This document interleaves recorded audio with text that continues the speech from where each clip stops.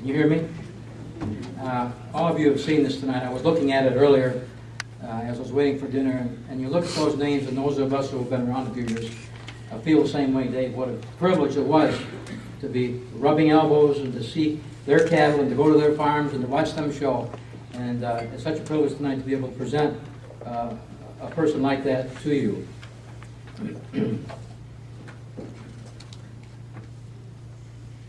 If the word master means an artist of distinguished skill,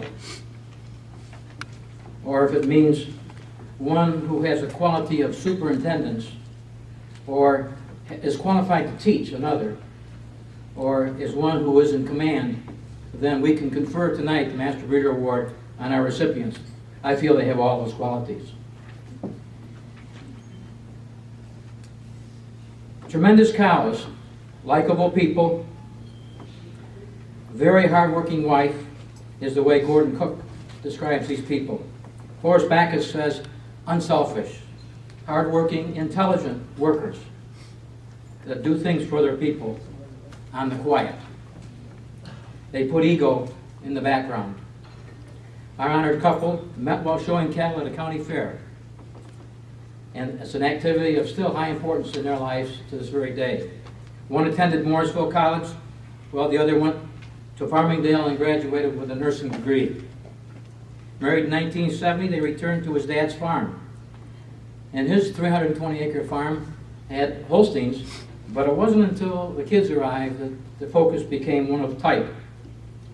They leased the farm in 1980, and then in 1991, they bought it. Excuse me, that's not true. But in 2001. The tragedy of a devastating fire hammered this couple in 1975 and again in 2009, killing 2 young people in the first fire and then 3 animals in the second. Determined not to let fire or anything else kill that spirit, they quickly rebuilt. The last barn actually was made to house a smaller operation and was just completed last September.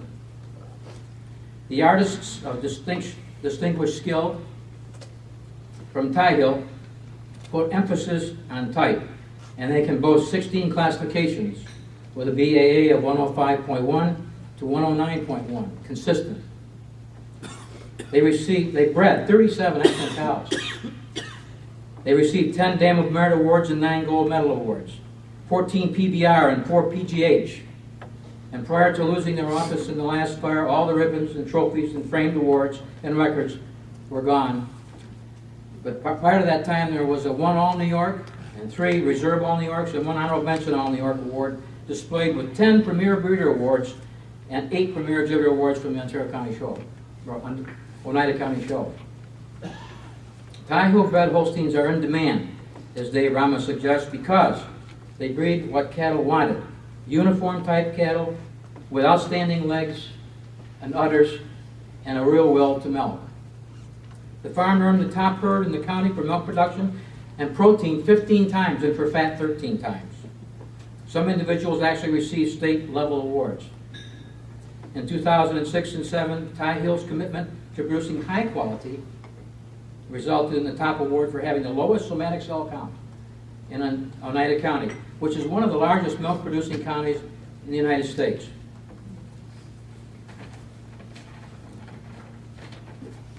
The Tie Hill prefix is attached to 183 cows that produced over 150,000 pounds of milk lifetime. Now, much credit for this performance goes to the milker, Barb.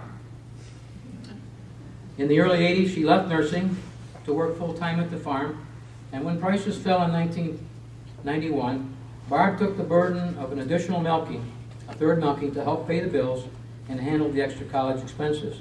And for the next 8 or more years, one milking blended into the next, daughter Shelley said. They practically lived in the barn.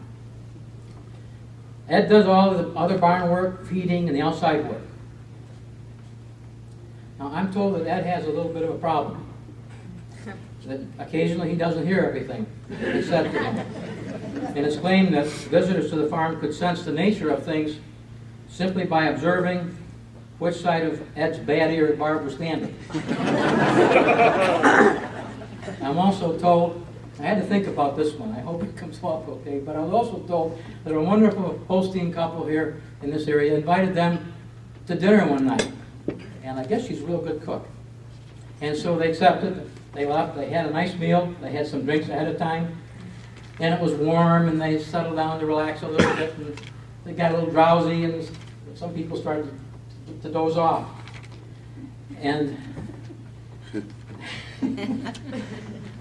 now the hosts, Gary, Kathy, had a dog that snored. And this dog was under the table, and this dog started to go. And Ed thought it was Barb.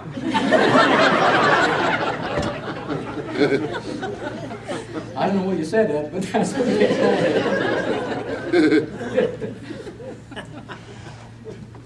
Ed and Barb also excelled in superintendence. Members of the New York Association for 38 years and 36 years at the national level, Ed is the president of his club. And he served as a state director for years. He's been chairman of and is still serving on the Breed Promotion Committee. Ed was co-chairperson of the 1991 State Convention and chairman of the 97 Convention. So we praise and we honor our master breeders for taking command as well. Among other past initiatives, both have organized and promoted 7 years of highly successful New York State Holstein member trips. The most recent was to Gettysburg and the surrounding outstanding farmers, including a trip to Tom McCurl's recipient solution.